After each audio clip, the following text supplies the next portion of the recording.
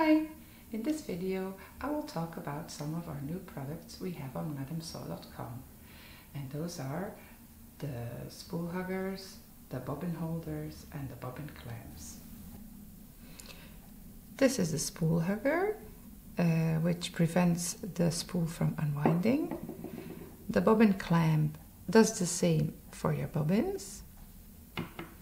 The bobbin holder, which goes in like this. Make sure your spool is combined with the right bobbin. It keeps them together. And here you have a combination of all three: the hugger, the clamp and the holder. Here is my portable organizer, which has some pegs for the spools, and I have like 60 spools for the moment, so I put the ones with the good thread end keeper in my wooden sewing cabinet, this one.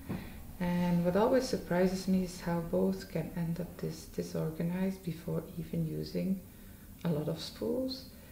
Even in my organizer with the pegs, the spools decide on their own to unwind.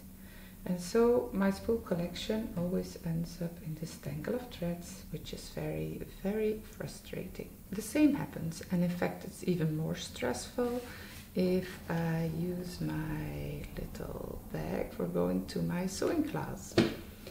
I quickly put away all the material I need in a little bag, and when I arrive in class, that's like 15 minutes later, my little bag is often a total mess. I'm really excited that I found these huggers, clamps and holders for my spools and bobbins. The huggers fit really all kinds of spools, all types, higher ones, smaller ones. Just the really thin ones like this one don't work, and the bigger ones, even the one that I use for my serger, works just fine. And if you take it off, it goes back to shape like it was before, and you can use it on another spool. The holder fits most spools, but some spools which are not that high, you can put in the holder, but it doesn't go in until the end, but it still does the trick, so it works even with a smaller one. The clamps fit all bobbins, they're standard, but you can even use them on thinner spools.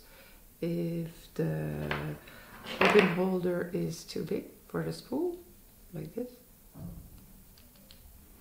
you can put on a clamp. My spool organizer and the compartment in my sewing cabinet look a lot more organized. I don't lose time unraveling the web of threads, and apparently it also has an impact on the quality of your thread if it gets tangled a lot.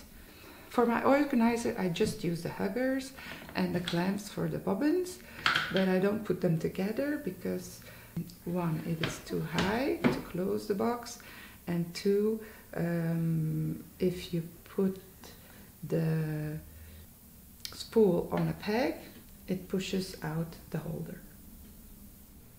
In my sewing cabinet I put all the spools with their own thread end holder, and for the ones I have a matching bobbin, I use the holder and the clamp for the bobbin. When I go to my sewing class, I just put in the spools like this, or I use all three, matching bobbin, holder and the hugger, or I just use the clamp and the holder for the ones with a good thread end holder. So I think these new tools are wonderful, and if you're looking for some tangle-free storage or a way to move around your stuff in a really organized way, I think this might work for you. You can buy all three types separately, so I hope with this video you can decide what works best for you. Bye!